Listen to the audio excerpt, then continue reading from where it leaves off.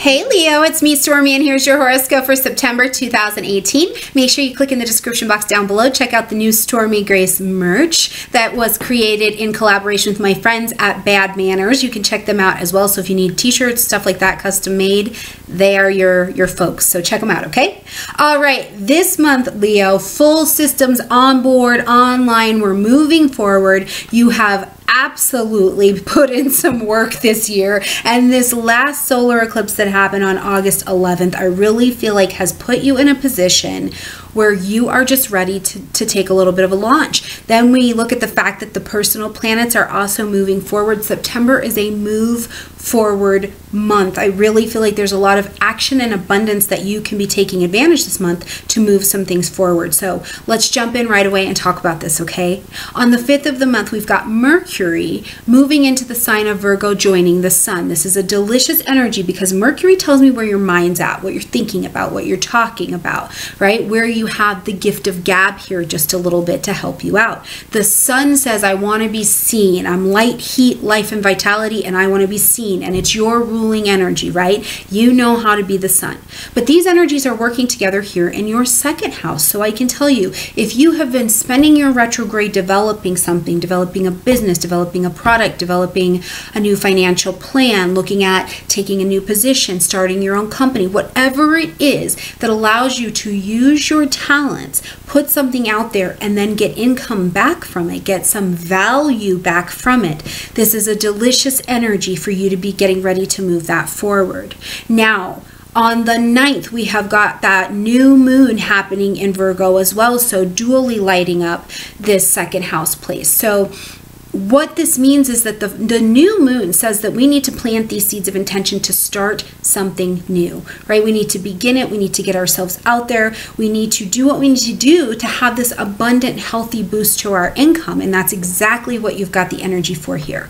Now, at the same time on the 9th, we've got Venus, our beauty and money and diplomacy and harmony and sensuality planet and benefic planet, a little benefic planet, moving into Scorpio, joining our big benefic planet, Jupiter. Now, this is going to light up your fourth house, so this is super beneficial. Now, one of the things I think of in tandem with this second house stuff that you've got going on, because Venus and Jupiter are lighting up your fourth house and helping you to expand and beautify your fourth house, you know, maybe you're starting to work from home. Maybe you decided to launch that new company. Maybe you have new clients coming in and you're doing something out of your house. There's really a lot of energy around the home when we're looking at the fourth house. So this could even be maybe you want to buy or you want to sell a property, you want to rent an office, you want to, whatever it is, the home zone, this Venus and Jupiter energy gives you a lot of good blessings for anything that really has to do with home, real estate, family, and your internal foundation. So,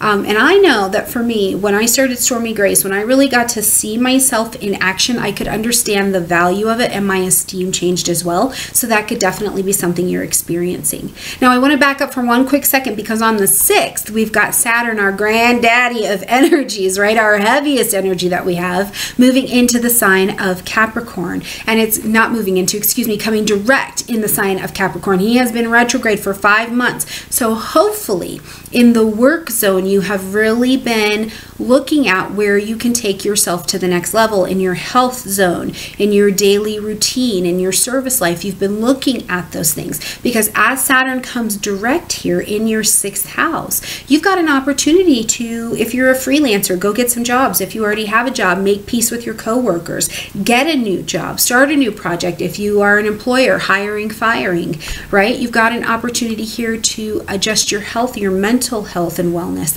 and also to take a good look at your diet. Whatever is going to put you in a position where you're going to achieve more and move yourself forward in with what is in alignment with your life, this is where Saturn's energy is going to help you. He's also coming direct into a place of a grand trine, so really a lot of support moving forward. On the 11th, we've got Mars moving out of Capricorn into the sign of Aquarius, fully direct now, so it's moving over there into your 7th house space. Now, relationships, now new relationships, if you're trying to start something, if you're trying to advance yourself in some way, it's people who are going to help the dream happen, right? You need to have these relationships on board. Not to mention, I just have to tell you, Leos, like, I love you guys so much, but I do feel like over the summer, your relationship relationship zone maybe got hit a little bit. Maybe you were not sure of which relationships belonged in your life. Maybe even romantically that looked a little bit crazy, or you were maybe bringing something to an ending in your life. So I think that this Mars moving forward gives you the assertion and the initiation to bring action to whatever needs to happen in your relationships, which is not just romantic relationships, but it also includes business relationships and the relationship of you with you. You've got to figure out who you are so you can move your stuff forward and go take advantage of your genuine value. Now, one day that I do want to have you keep in mind is somewhere between, actually 2 days, the 17th, 18th. What we're going to have is Mars in a square to Uranus. Mars square Uranus is a warring energy. This is a conflict energy, right? Your job is going to be to respond to whatever conflict comes up in a way that is inventive, creative, innovative, and different, right?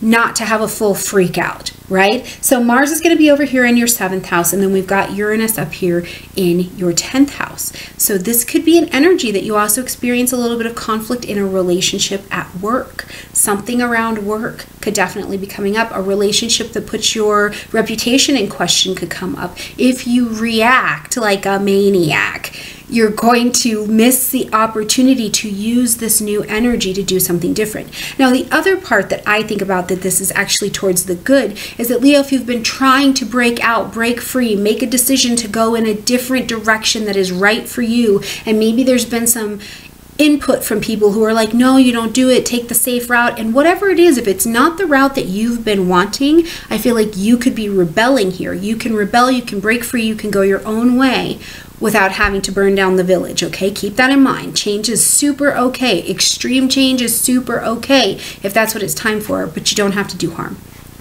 Now on the 22nd, we have got, we're moving into a new season. We've got the autumn equinox. Beautiful, beautiful. We get to change season. Here you are having this little old solar eclipse, you know, getting you ready, reigniting things in you and in your life and who you get to be over the next 6 months. And then we come into a new season. You get to say it with your chest high, your head high, like beautiful energy. On the 24th, we're going to have a full moon in the sign of Aries. This is going to light up your 9th house. So this could be you broadcasting. You're finally getting that something out there. Maybe you've decided to start a YouTube channel, start a business, you're doing a radio show, TV show, because the 9th house is about publishing, broadcasting, things long distance, right? Long distance travel, higher education, faith, philosophy. Mostly what it's about is your expansion out into the world. So are you taking something this month and you're getting ready to launch it out? Are you seeing those new clients? Do you have that new product coming out into the world? What are you expanding? Where are you expanding? Because this energy is going to help you. It's going to tell you at the full moon that something needs to be ended, acknowledged, or adjusted. It has a heavy Saturn energy, which will help to ground and mature you in what you're trying to put out there. Now, for some of you, the other thing I was just thinking of that just came to me is you could be also finishing educational projects or broadcasting projects or publishing projects as well. A couple of you, I don't know that this directly relates too much to legal things, but if you do have those things, they could be coming to an end as well. And on the 30th, Pluto is coming direct also over there in Capricorn. So in your 6th house, you have changed, okay?